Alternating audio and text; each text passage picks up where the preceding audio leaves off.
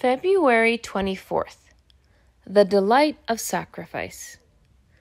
I will very gladly spend and be spent for your souls. 2 Corinthians 12:15. Once the love of God has been poured out in our hearts by the Holy Spirit, we deliberately begin to identify ourselves with Jesus Christ's interests and purposes in others' lives. Romans 5:5. And Jesus has an interest in every individual person.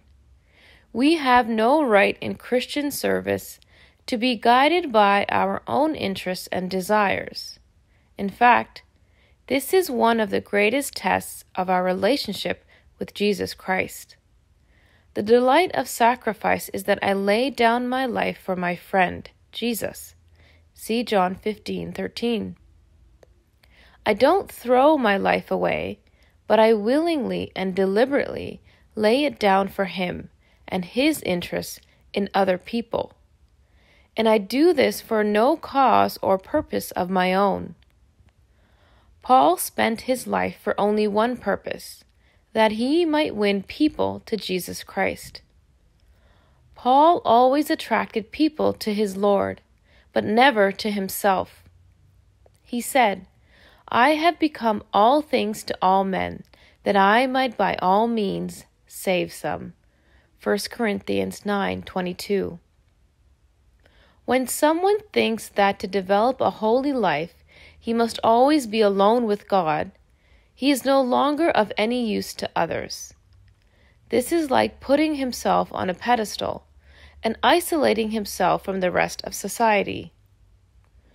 Paul was a holy person, but wherever he went, Jesus Christ was always allowed to help himself to his life. Many of us are interested only in our own goals, and Jesus cannot help himself to our lives. But if we are totally surrendered to him, we have no goals of our own to serve. Paul said that he knew how to be a doormat without resenting it, because the motivation of his life was devotion to Jesus. We tend to be devoted, not to Jesus Christ, but to the things which allow us more spiritual freedom than the total surrender to him would allow. Freedom was not Paul's motive at all. In fact, he stated, I could wish that I myself were accursed from Christ for my brethren. Romans 9:3.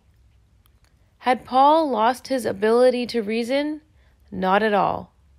For someone who is in love, this is not an overstatement. And Paul was in love with Jesus Christ.